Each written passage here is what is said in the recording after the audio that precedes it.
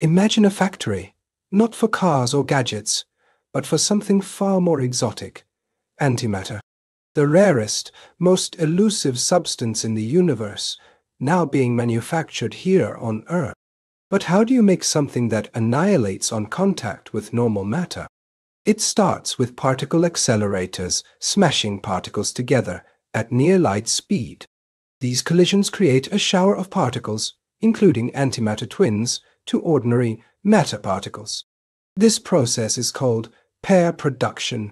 The lunges containing the antimatter before it touches normal matter.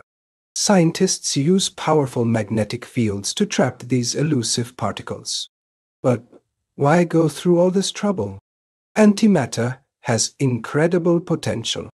In medicine, it can be used for extremely precise imaging and targeted cancer therapies. In space travel, antimatter could revolutionize propulsion, enabling faster and more efficient journeys to distant stars. The antimatter factory is more than just a production facility. It's a window into the fundamental laws of the universe.